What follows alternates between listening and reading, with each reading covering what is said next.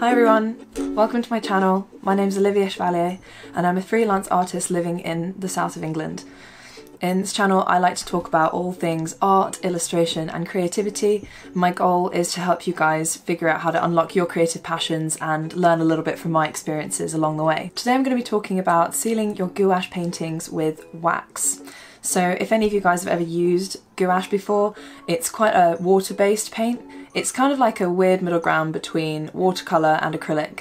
You can get really amazing texture build-ups and thick layers of paint, but you can also use a lot of water and you can kind of create a similar wash effect that you can with watercolours. The only issue with gouache is once you've finished painting, there's really nothing to stop a little bit of water getting on it and kind of reactivating all of the paint, which will mess up all of the hard work that you put into the painting.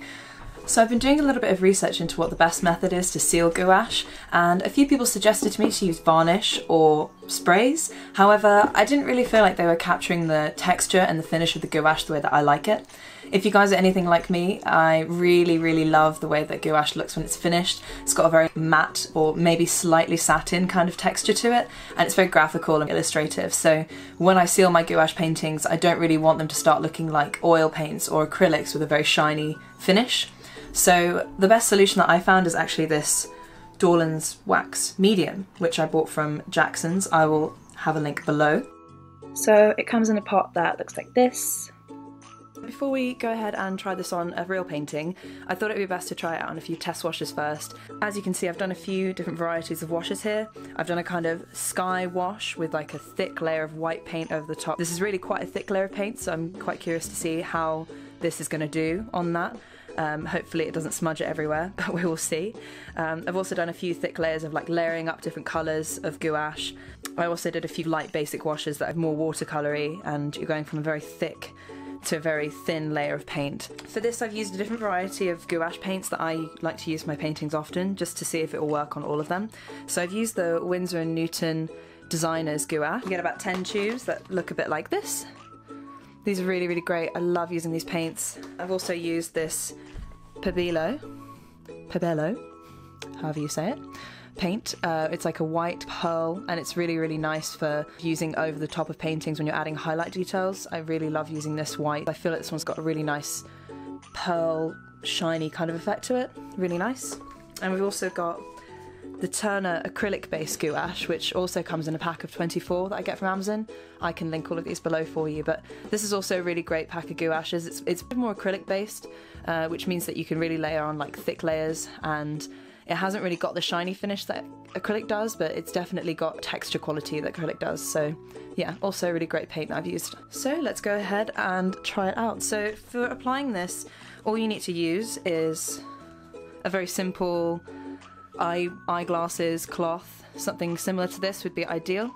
I've also seen that some people have used pads that use for removing makeup, but I don't really like that. That might create a little bit of a dandruffy effect, so I've gone for this microfiber cloth instead. So I think we're just going to simply just dip that in there and just get a small layer of this waxy medium, and I'm just going to apply it in vertical lines downwards. The logic for that being, if there was a light shined on it, then at least all of the lines will be in the same direction and they won't be disrupting the brushstroke directions and kind of confusing the way the aesthetic looks. So here we go.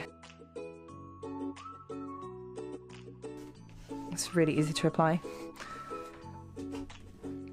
So that has darkened the value a slight amount. It's maybe not very noticeable on camera. Now onto this layered, very thick level of paint here. I'm actually really surprised that it hasn't wiped off the white from the clouds or smudged anywhere. Really impressed by that. So this one's also looking really good. Wow, you can really see that value has changed to be just a little bit darker on the orange there. Pretty impressed with that. It hasn't seemed to change the values overly. I only really noticed a colour change on this one here, where the orange just seemed to go like a little bit deeper. Certainly on these ones it looks like it's also gotten a tiny bit deeper, but really not very noticeable. I think if you hadn't have seen it before it was applied, you probably would have no idea, which is quite nice. So let's just wait for this to dry, we'll come back and let's try splashing some water on it. And also, as you can see from that, I've not used very much. And it's only a really, really small amount. And I think there's even still some on my cloth, which I haven't really applied. But this is going to be kind of tricky to get out of this, so I definitely recommend not using a cloth that you're going to use for your glasses after this.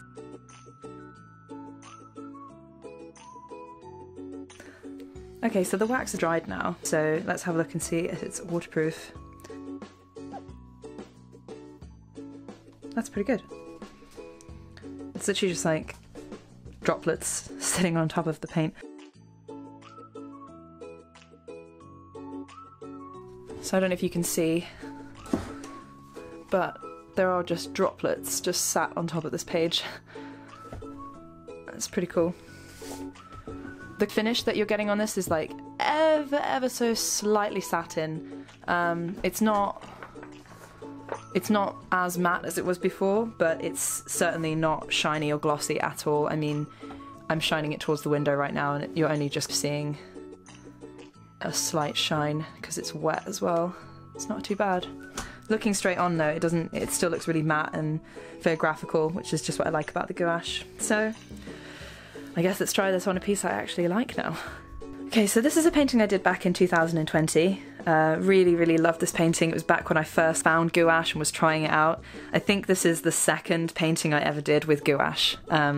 So yeah, a little bit of a sentimental value on this one, and hopefully when I apply some of this waxy medium it's not going to darken the values too much, and hopefully it will maintain the overall look and feel of the painting.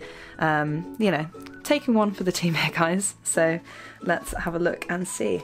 By the way, when I was putting this on in the previous section of this video, I found that it was kind of difficult to hold the cloth and apply it, so I've made this sort of funny finger splint out of it.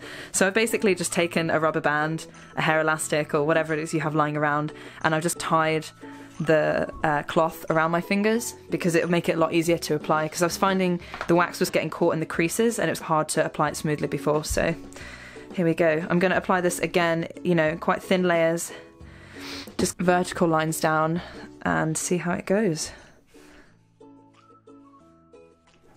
So far so good.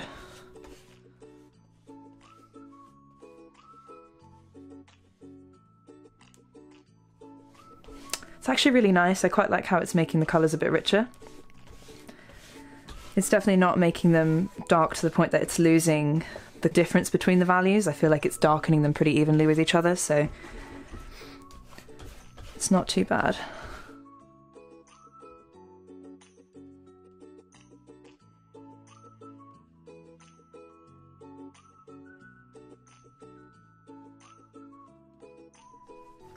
Alright, so this is like half and half, I guess. So, I don't know if you can see that, but you can very slightly see the colour change if I tilt it towards the camera. It's really slight. I mean, it's not something that I would really be too fussed about. I guess if you're working completely in pastel colours, this might be a bit more noticeable. So definitely worth trying out on a test piece before going on to any of your actual finished pieces. But so far, I'm pretty impressed.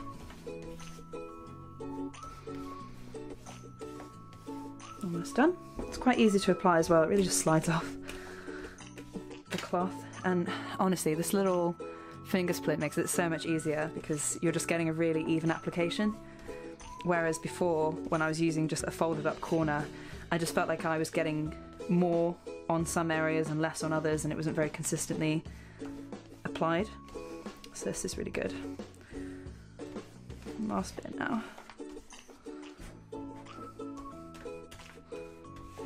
Cool.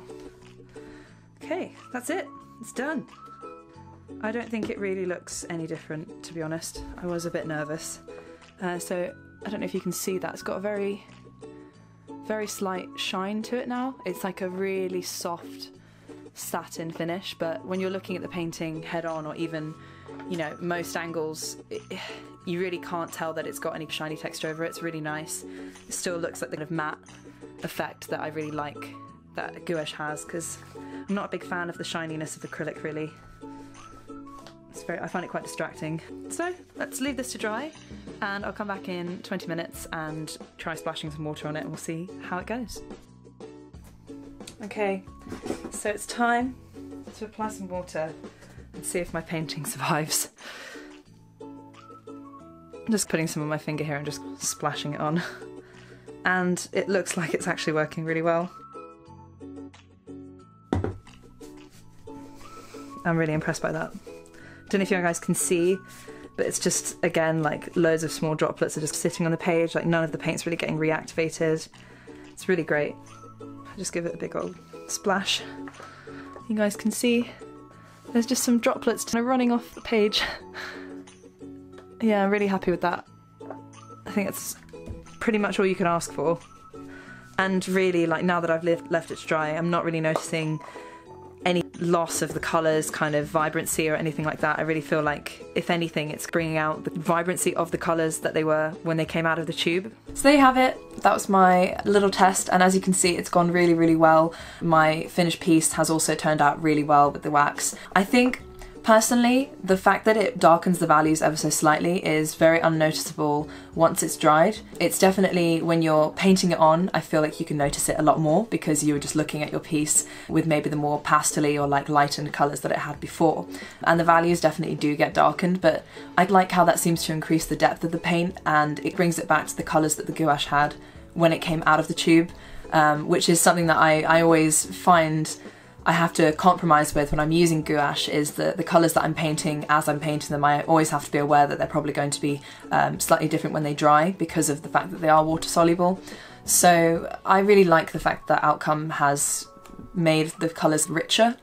It's also got a really nice finish to it. I feel like the painting still looks like a gouache painting. It's still got the same matte texture. There's a very, very subtle satin texture to it, but I feel like you're only really going to notice that if it's on quite a strong light. I certainly don't notice it when I'm looking at my piece head on, and I think when you're looking at it even from a few other angles, it's not hugely noticeable. It does say on this to use a few layers, but I only used one layer. And as you could see, it seemed to be pretty protective from splashing water everywhere. So I think it's been a pretty successful test. I would definitely recommend this product for anyone who's looking to capture their gouache and seal it in a way that's not going to ruin the original texture and feel of the paint. And I will put a link below where you can purchase yours. I believe you can buy it from Amazon as well as from Jackson's, and I'm sure there's plenty of other places that you can purchase it, but I personally bought mine from Jackson's art store just because it was a bit cheaper and you could get like a bulk buy, and you know, if you're doing a lot of pieces, it's quite useful.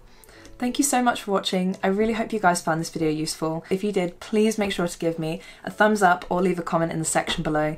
If you'd like to see more from me, be sure to hit the notification bell to subscribe to my channel, and hopefully you'll be seeing me soon for some more tutorials, tips and tricks, and just so I can share my art journey with you and show you how I've created some of my favourite pieces. Have a great day and see you next time. Bye!